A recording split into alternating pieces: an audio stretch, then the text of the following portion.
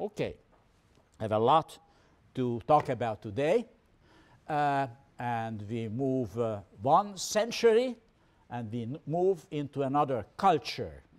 Both are very important. We may move from 17th century England to 18th century France. We move from a situation which was dominated by civil war, chaos, and a yearning for a clear sovereign. And we move in a century, you can call it, of enlightenment.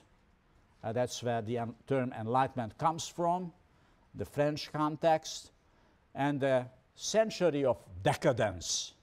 Eventually it leads to a revolution, but before the revolution there is a lot of fairly juicy decadence. So, 2 different epochs and 2 different cultures. British individualism, Hobbes and Locke, were methodological individualists. They thought the analysis should start always with the individual. You remember Hobbes, right? Individual drives and fears, and then he builds up what society is, starting always from the individual, not the French. The French are methodological collectivists. They believe there is such a thing as society, which is more than the sum total of the individuals. And somehow they know how to grasp it. So these are the changes, what you will see today, Thursday, and next Tuesday, when we will be discussing Montesquieu and Jean-Jacques Rousseau. Before we return to British individualism, Adam Smith and John Stuart Mill. Don't ask me why this difference between the 2 cultures, but there is a lasting difference. Today's topic is Montesquieu, and I have a lot of fun stories to tell, but I try to limit my anecdotes so I can focus enough on the text and do not run out of time by the end. Okay, so that was Montesquieu. He was born as Charles Louis de Secondat, Baron de la Brède, was born in 1689 near Bordeaux. His father was from a noble family, but because he was a younger son, he had to become a mercenary, and in fact he was fighting Turks in Hungary. He received a law degree, nevertheless, from the University of Bordeaux, and in 1715 he did what many aristocrats did. He married a wealthy woman, Jeanne Lartigue, which was helpful for him because he was not all that very wealthy, though he was a nobleman.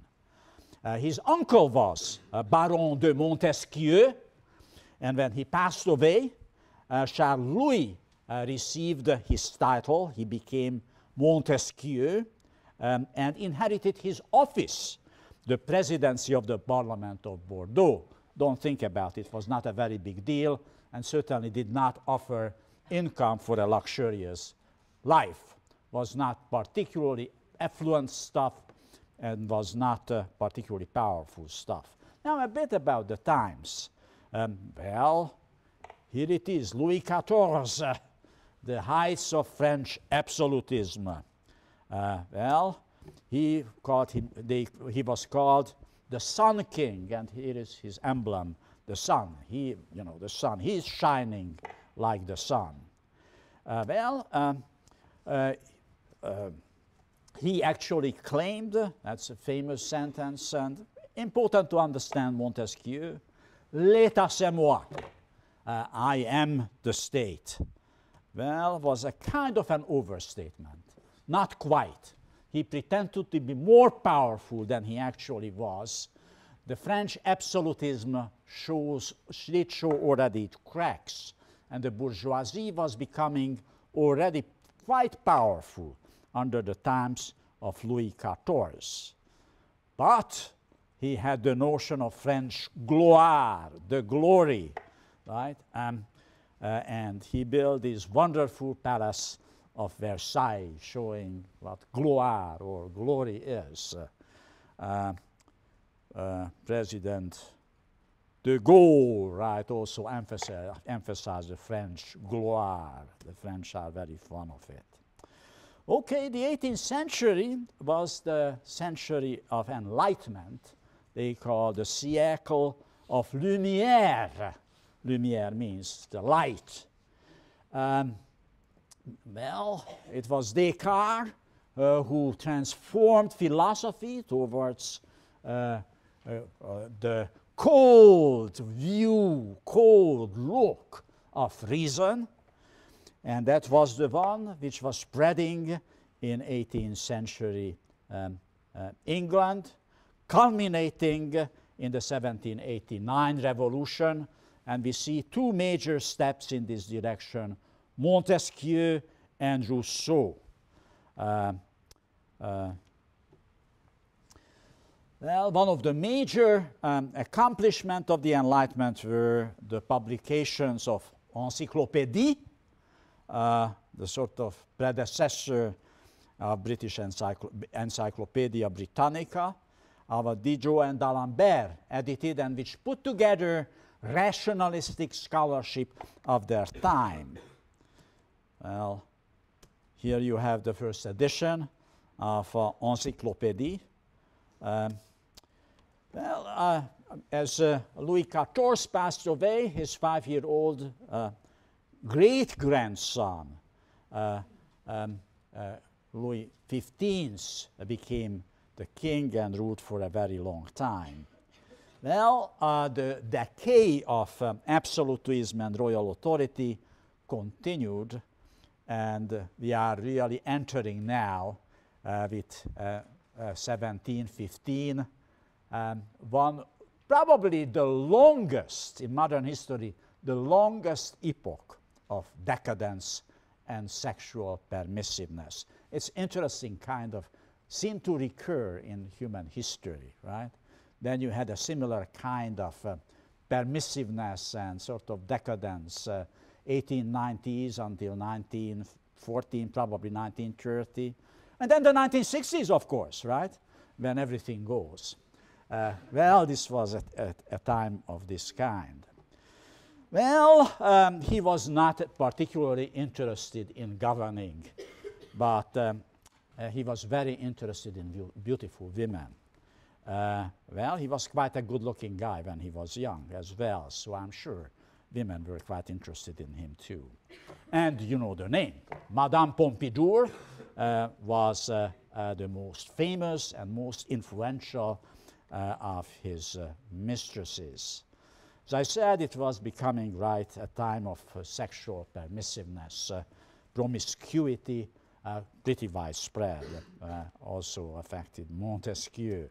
Here is Madame Pompadour, indeed a very beautiful person. But not only beautiful, she was extremely smart as far as we can tell. He was an intellectual of very distinguished taste. He knew all people of the Enlightenment, Voltaire, one of the big troublemakers of his time. He supported Diderot and the project of Encyclopédie, which was unusual because, you know, royal authority did not really like this one. Well, and let me just give you a little ethnography, if you are interested. Les liaisons dangereuses. Pierre Chourdelot-Laclos wrote a novel about the sexual mores of this time, which is called The Dangerous Relationships, Les Liaisons Dangereuses. Well, there was 2 movies made of it, and anybody watched any of these movies? Nobody watched it. Wonderful movie. Well, there are 2 versions. One by Roger Vadim, and that puts the whole story in French society of its time, and the other one is an American one, Stephen Frears, and it is Glenn Close. who features in it. Well, this is the Pierre Vadim movie. You can borrow it. Do. You will have fun. And you will have an understanding, right, what mid-18th century in France was and where Montesquieu and Rousseau are coming from. And of course, this is the American version with Glenn Close. She's already, you know, the person what she likes to play, right? The vicious woman. Okay, now Montesquieu, well, he lives in the century of enlightenment and promiscuousness. He sells his office, though I mean he mainly lives from the wealth of his wife. Starts a wine business, but then he leaves the wine business to the wife, and he begins to travel in Europe and in England. Then when he returns, he settles in Paris, leaves the wife back, you know, to run the wine business, and he beginning to write. He writes, publishes in 1721 already the Parisian Letters. I talked about this before. And then he was elected on the basis of this to Académie Française, the French Academy of Sciences and Art, a very big accomplishment at this very early age. And finally, 1748, he publishes the major book. This is really a very important book. I hope you did what I asked. You glanced at it. Not an easy read, a bit drier than some of the texts we read, but very important, fundamentally important stuff. Did you ask him to write something for the Encyclopédie about democracy? But he's bored with the question of democracy. He wrote enough about this, so he writes an article on taste. Okay, and he died in 1755 in Paris. So these are the times, and this is your author. Montesquieu.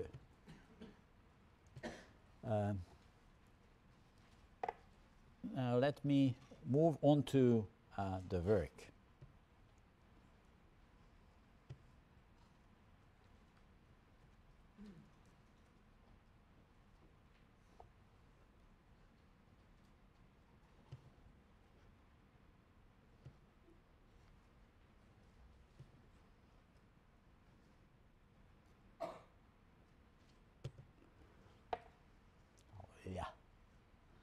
So here we go.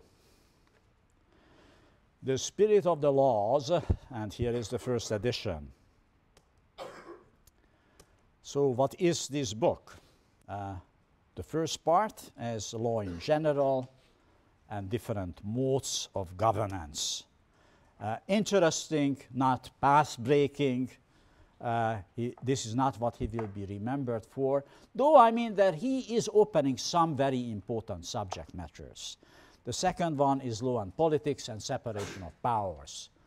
We will see, right, he builds on Locke and takes Locke him a big way forward. Great improvement in many, you know, to the extent there is improvement. Of course, Locke has some insight which is missing from the Montesquieuan formulation of separation of powers. Then he has this extraordinary section on law and climate. This is one of his big contributions. I will show you, I mean, the way how he formulated is extremely naive, almost borders on the ridiculous. But given the 21st century, there are very few people, with the exception of Ibn Khaldun, whom I named already, right, in the introductory lecture, who was so sensitive that society lives in this globe, right, and how society is formed and structured and how its laws are being shaped is actually greatly influenced by the nature of environmental and climatic conditions. So he is the first of ecologists. He is the first environmentalist, right, who understand the interaction between social organization, mores, ethics, ideas, and society, right? And then there is a bit on law and commerce. I will very briefly talk about this. law and religion, and I will skip this section altogether. And law and history I also skip. So what are the main themes? First, will be about classification of governments. Then I will talk about separation of powers. And then environment, law, and social structure. Right? These are the issues they will be rushing through. There's a lot of stuff to look at it. Well, before Montesquieu, the question when they classified government was who rules? Who is the sovereign? Montesquieu changes somewhat the discourse. He's interested in the manner of governments, how people who are in authority rule. The real basic distinction, whether a government is moderate or whether it is despotic. Now, what are the questions when you try to judge the nature of a government? One important question he said you should ask, are the various powers separated or not? Irrespective who rules, whether it can be a king, it can be an elected president, it can be a prime minister. The question is, are the powers separated? And the next question is, this is very important, why do people obey? The question why people obey orders is touched upon by Hobbes and Locke, but it's not really elaborated. This is the issue, what we will call the question of legitimacy, right? What are the principles why we obey orders? And we will see much later in this course that it will be Max Weber who elaborates on this issue at great lengths. And then the next question is, okay, is the ruler an individual or is this an institution? You see, this is all very interesting enrichment of the idea what the nature of governments are. He himself supports a constitutional monarchy. Right? He supports a monarchy, right, in which there is a king or queen, but a king and queen which operates on the rule of law. That's what constitutional monarchy is. The second major theme is separation of powers. I'm still elaborating what will come. Well, you have read, Locke distinguished between legislative, executive, and federative branches of government. Montesquieu distinguishes between legislative, executive, and juridical. Well, this is the one which has been so influential on the American Constitution. What we all believe now in this country, that these are the three branches which should be separated. Though, of course, the federative remains to be an interesting issue. Who should exercise federative powers, the powers of war? Should it the legislature or should it be the executive branch as such? Well, Montesquieu suggests that the three powers will have to be separated. The legislative power, and this is a departure from Hobbes and Locke, should be by elected representatives. And then he makes an important new contribution. He said, the right of minority should be respected. Though he kind of foreshadows something like universal voting, though he is not quite explicit about this, but you can read into it. But then he said the minority's right should be reserved. And he said, well, the legislative power cannot and should not be held by the monarchs, but it has to be limited. There must be a limitation on legislative powers. And the executive will exercise checks over the legislature. And we will, again, talk about this in more detail. But there must be some checks and balances over the executive branch as well. When it comes, who controls what, he puts more emphasis on the executive limiting the legislatives than the other way around. but we will see what the arguments are and what the rationale for this is and how this affects, for instance, the functioning of the US government today. I think it is not all that far away for the blueprint Montesquieu established, laid back in the mid-18th century. And then the last issue will be environment, how social conditions are shaped by environmental conditions. But he said, but there is also a general spirit, a spirit which is above the individuals. And this is the very French theme, right? You cannot explain it from the individual. There is some general idea. Durkheim will call collective conscience. Rousseau will call it the general will, right? The very French idea, right? That there is some consciousness above the individual consciousnesses. This has formulated so powerfully first time by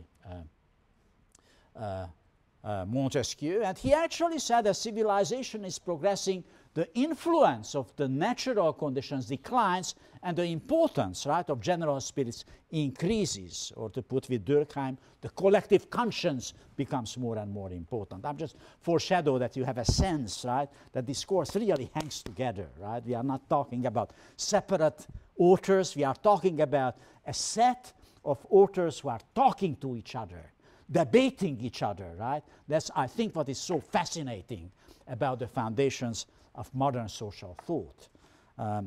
That cannot be said about 20th or 21st century social theorizing, where we are at each other's throats and we ignore each other, right?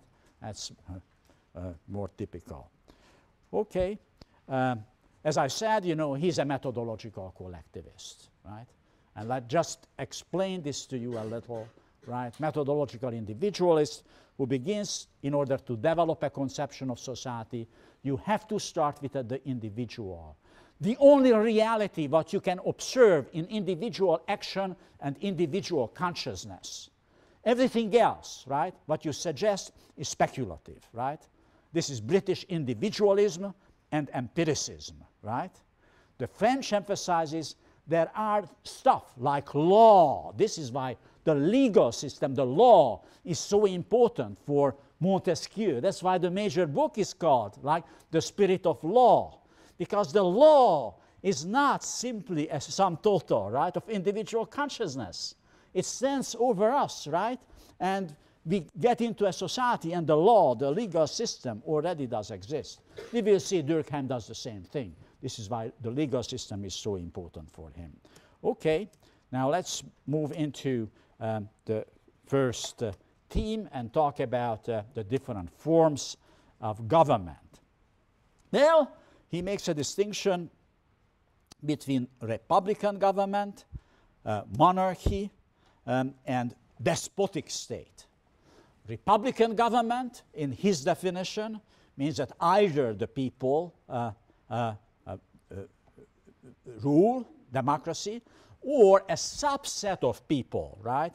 Aristocracy has the sovereign power, are the source of law. As we will see, he is not all that certain whether the people rule is all that good, right? He prefers sort of selected aristocracy. It will be even true for Rousseau. He's much more radical than he is. Monarchy, in which one alone governs, but by fundamental laws. The monarch itself is bound by laws. A despotic state, where there are no fundamental laws, right? The despot exercises its power at its will. Adolf Hitler's Germany, or Stalin's Russia or Soviet Union are despotic states, right? Where there is no proper rule of law. Now about the republic. Well, as we said, there are two forms of it, the democratic and then the aristocratic one. In the democratic, you have a selection of people to office by lot. Well, he's not talking about elections, but by lot. And indeed, in Greek democracies, people were occasionally selected to major offices, right, in ancient Greek, by lot, by lottery. In aristocracy, people are selected by choice, right? the best people get into the office that they have the best skills to perform. Well, he said, well, everyone can vote, but not everybody is prepared to serve in the office. That speaks, right, for aristocrats by choice. But whatever the republic is, there is a principle. Legitimacy is based on virtue. The person who serves should be virtuous, right? And if the virtuousness of the person is questioned, then, you know, the legitimacy of the person is in some trouble. Verbally, the virtuousness. Remember Bill Clinton? He ran into some trouble, you know, because people started to question his virtuousness, right? In the very narrow sense of the term. Okay, anyway, that's the guiding principle. Then monarchy. Well, here the prince has a sovereign power, is the source of law. But once the law is established, the prince has to follow that law. That's monarchy. And the principle here is honor. The prince has to be honorable, right, in order to be obeyed. Again, the basis of legitimacy is honor. And despotism, as we have seen, the one who governs can do whatever it wants to do, is above the law, right? And what is the principle of despotic rule? Fear, right? You obey those in power because you fear them. Well, the next theme is separation of powers. And we see the three powers. Well, there are, right, the legislative power, executive power, and we will see the power to judge later on. Executive power over things, depending on the right of nations. Executive power over things, depending on civil rights. He said the first power, executive power,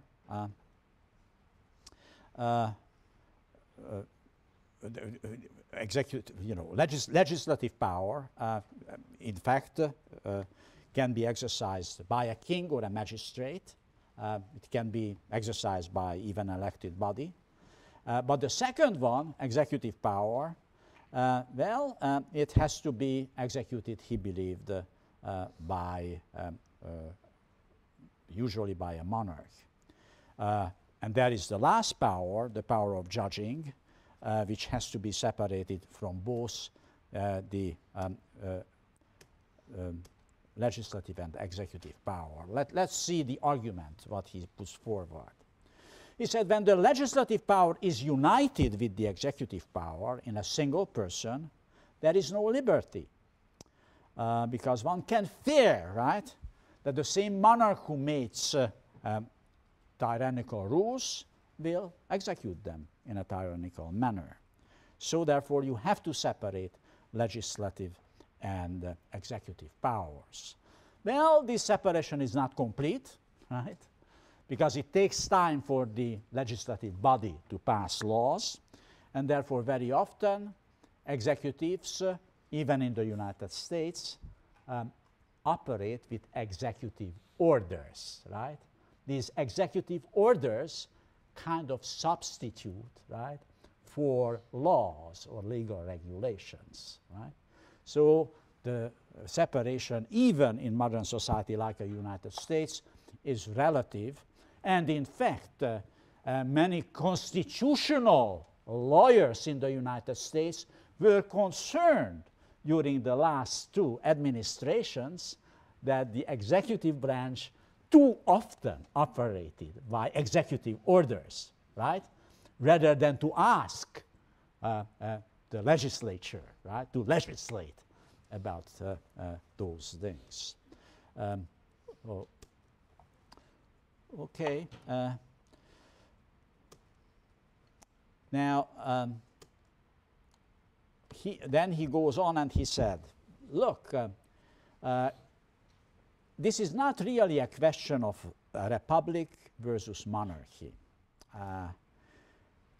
He said, look, in his times, in most kingdoms of Europe, the government is quite moderate. he said, well, the prince who exercises the first two powers, leaves a great deal of autonomy for its subjects. In the Italian republics, they are republics of his time, 18th century, the powers are united, and there is less liberty, actually, in these Italian republics. Well, it's an interesting point. Now, about the legislative power. He said, well, it's better to be an elected body which exercises the legislative power, passes the laws, and become close to the idea of universal suffrage. In choosing the representative, all citizens should have the right to vote. And then comes the qualification, except who sit is so humble that they are deemed to have no will of their own. In order to have a will, you better be a property owner, right? There is a suggestion here of property qualification, which was quite dominant in the United States until the 20th century, right?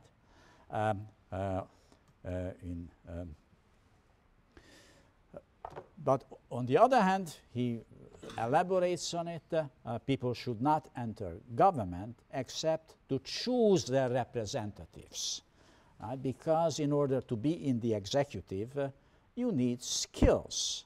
Well, you may know who could be the right person to run the office, but you may not be able to run the office, right? That's the fundamental idea.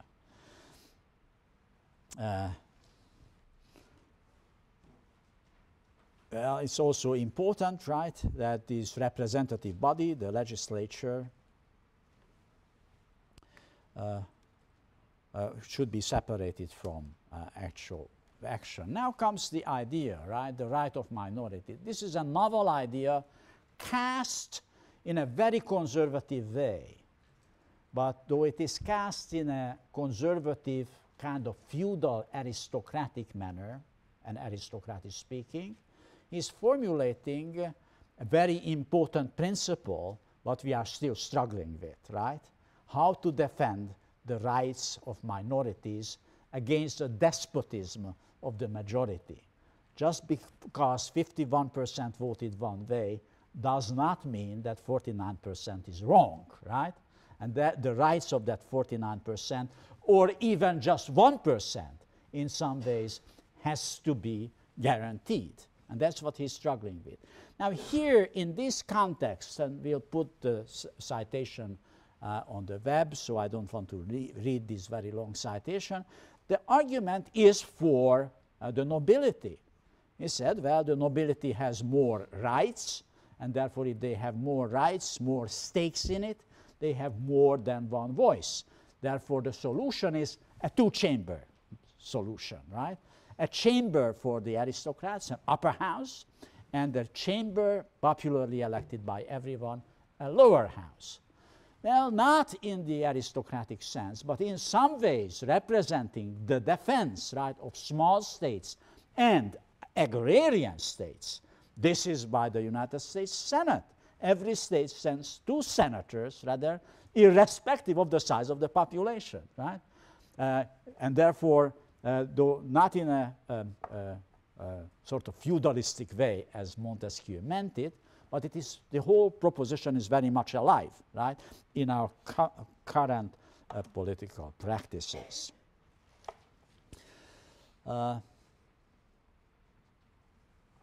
Okay, let's me then move on and talk about the executive power. Well, the executive power should be stable. That's why he believes it better be in the hands of a monarch. Right? Because the government needs immediate action. It cannot leave, right, to messy Congress to debate things all the time. The government has to act instantly, and therefore it has to be in one hand. Well, there are he elaborates a number of limits of legislative power. Some of it applies to the United States. Others don't, but may apply to Western democracies. It should convene at regular intervals, and that's quite true for all democratic states, right? The legislature is called very often and with some regularity. Well, it should not be in session without interruption. The US Congress is virtually, right, in session almost without interruption. But other parliaments in continental Europe are not necessarily so. The reason is that they don't want to make membership in the legislature the sole source of occupation and income. And there are things which speaks for this idea, right, that the legislature is not in permanent session. And then he said it should not have the right to convene itself. Well, the US Congress convenes itself. It doesn't need the call of the executive. But in England, for instance, right, it is the Queen who dissolves the parliament and calls the session of the parliament. Doesn't give her much power, but nevertheless, the idea, the Montesquieuan idea, is present in a number of Western democracies. Now, regular intervals, that's obvious, right? It should not be left to the executive, especially if the executive has the right to call into session the legislature, right? That may mean the executive will not call when new laws are needed and will become despotic. That's why it has to be called by regular intervals. It should not be in session without interruption, because he said it would overburden the executive power as well. And it cannot convene itself, he said, and the arguments are known, because if it would have the right to decide whether it dissolves itself, it will never dissolve itself. That's the fundamental argument here. As I said, in many countries, this is exercised this way. Now, the executive, he said, should be able to check over the legislature. In what way?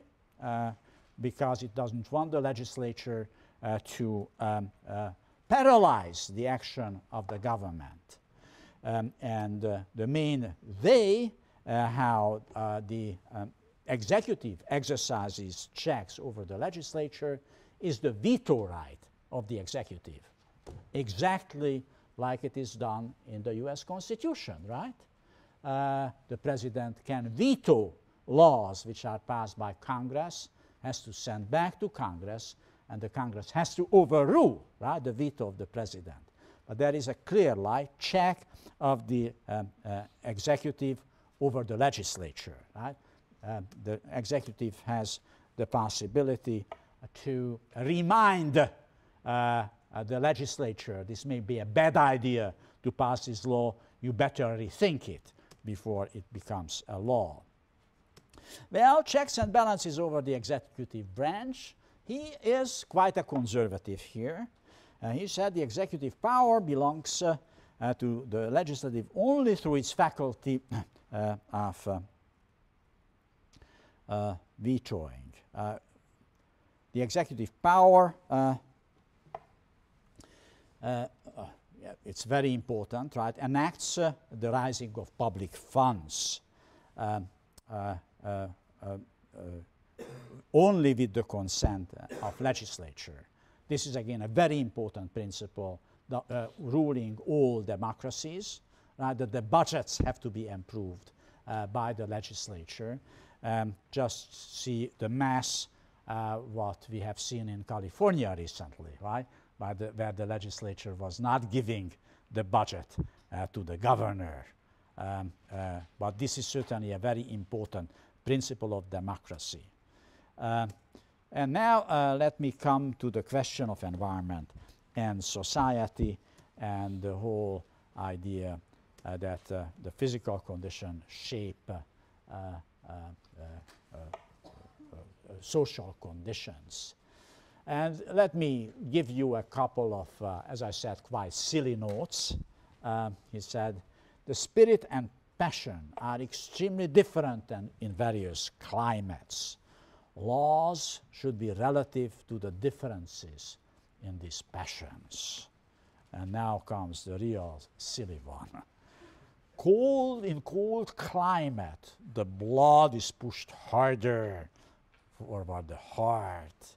This produces confidence in oneself and courage and better knowledge. So you are more courageous, more active, and smarter if you live in cold climates like in France or in England. People in hot countries are timid like old men. I'm not all that timid. Okay. And then, interestingly, you know, to sort of distance himself from racism, a term which did not exist in his time, he said, even the children of Europeans born inside the Indies lose the courage of the European climate. At least it is not based on a racial argument, but indeed based on a extremely naive ecological argument. But let me emphasize, there is fantastic insight here, right? For another 200 years, nobody took the environment seriously. I mean, with the exception of Emile Durkheim. We will talk about this when we talk about Durkheim, coming from Montesquieu. For Durkheim, Montesquieu and Rousseau were the gods, right? That's where modern theory of society came from. It was Montesquieu and Rousseau, both of them. So, and now about the general spirit. He said, well, many things govern man: climate, religion, laws, the maxims of government, mores and manners. There is, this all adds together a general spirit, which is formed as a result, right? I hope you get the idea of the general spirit, right? That there is a set of ideas which is above our individual consciousness. In childhood, we learn, right? We internalize those ideas. It is not coming from the individual. It is entering the individual in the process of education, right? And therefore, the argument what Montesquieu makes, repeated by Rousseau and Durkheim, that we can have and should have an idea of society or collective consciousness standing over and above the individual. This is a big debate, right, which informs most of the debates in social sciences today, in economics, in political science, in sociology, in anthropology. You have some scholars who regard themselves, in economics view, methodological collectivists, and those who call themselves methodological individualists. Rational choice people, right, are the methodological individualists. The cultural analysts are methodological collectivists, right? We have that distinction virtually everywhere, as I said, least in economics, but even in economics, you have the institutionalists, right, who are on the edge, right, of between being methodological collectivist or being methodological individualist.